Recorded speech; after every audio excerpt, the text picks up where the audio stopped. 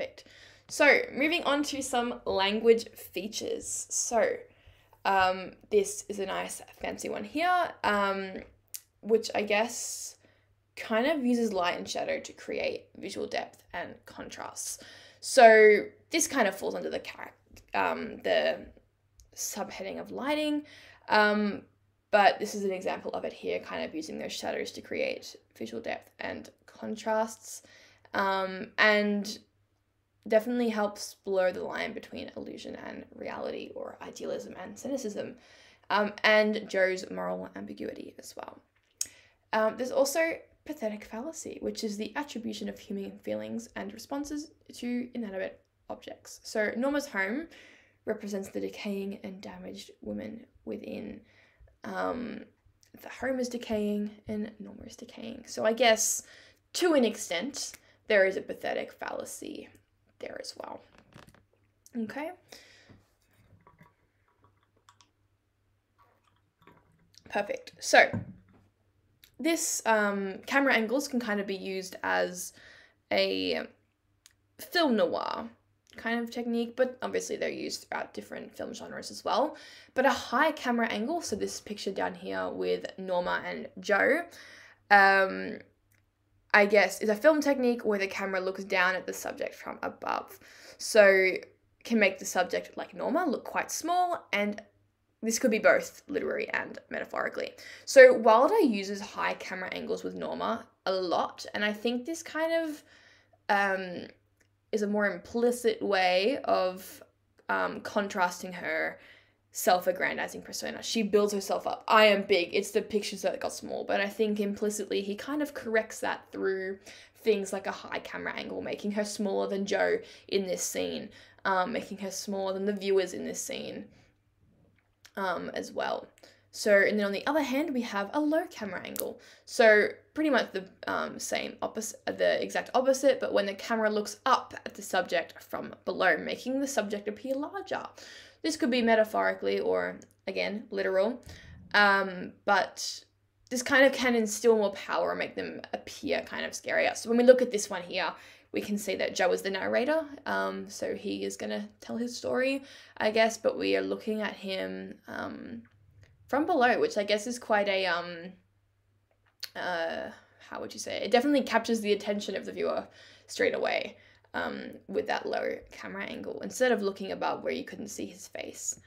Perfect. So moving on to some symbols and motifs. There's quite a few here. But Salome, Norma's script, in summary, in a very, very brief summary, Salome loved a man, got rejected, killed him because she got rejected. Very brief summary, but it involves John the Baptist and stuff. It's definitely worth doing some research if you haven't already. There's a lot more depth to it, but in a nutshell, there are some discrepancies, but this kind of represents Norma and Joe. The same kind of thing happens. Norma loves a man, got rejected, or he walks out, killed him because she got rejected, and then she takes on that persona of Salome as she descends the staircase for her close-up. So that's why it's quite symbolic in that way. The pool as well, as I said before, it can represent Joe's success. He says, the poor dope finally got his pool, but the price to pay was higher. Buying a pool or getting a pool is quite something that people who are living comfortably can do.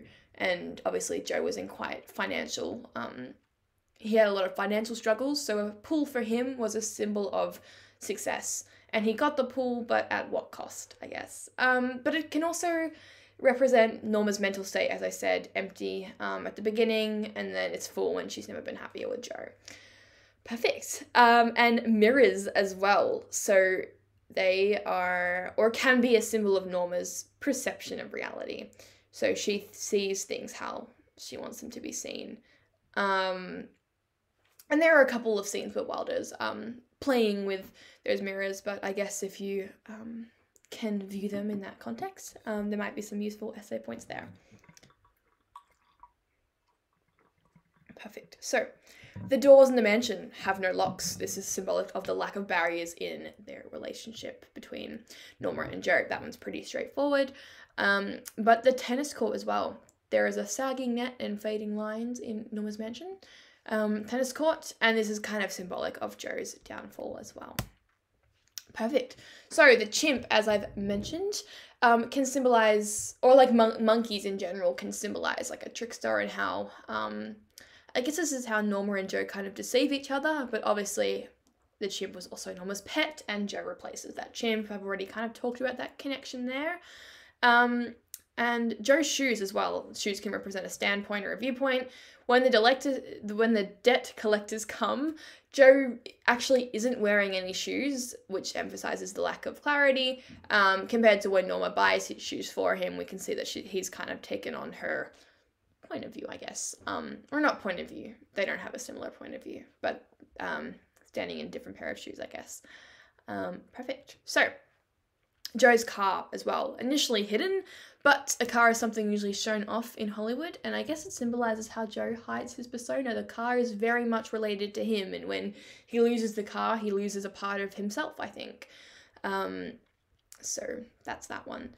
And the sunrise as well. So the film begins with a sunrise and ends with a sunset. Sunset can represent death, demise, or endings, which is also, unconventionally and ironically, when Joe dies. He dies at sunset. And the film begins with the sunrise. So there you go.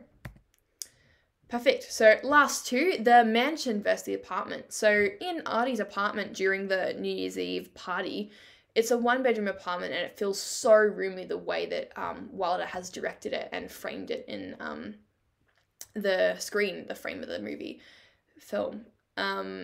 Compared to Norma's mansion, I think.